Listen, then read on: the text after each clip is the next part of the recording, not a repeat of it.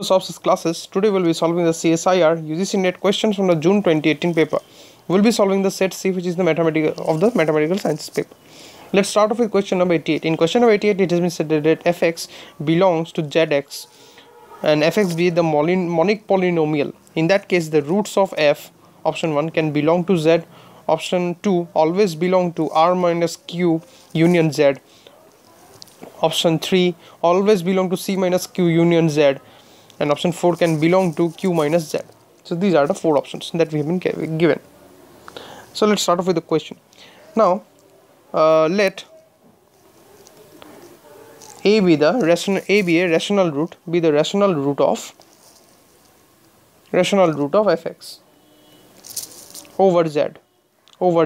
So that implies that a belongs to z.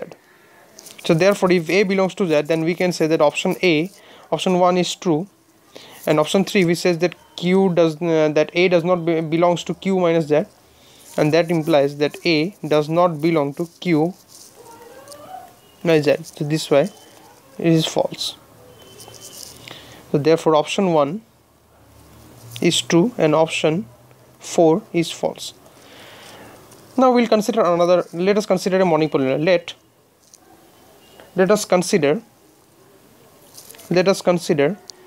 fx is equal to x square plus 1, which belongs to zx.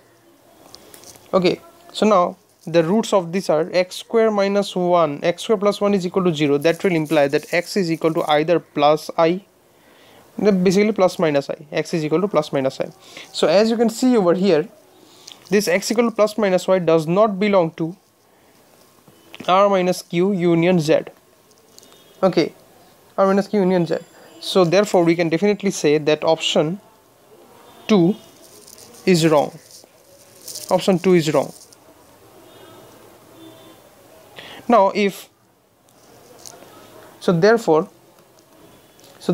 if a belongs to q, then this implies that a also belongs to z, and if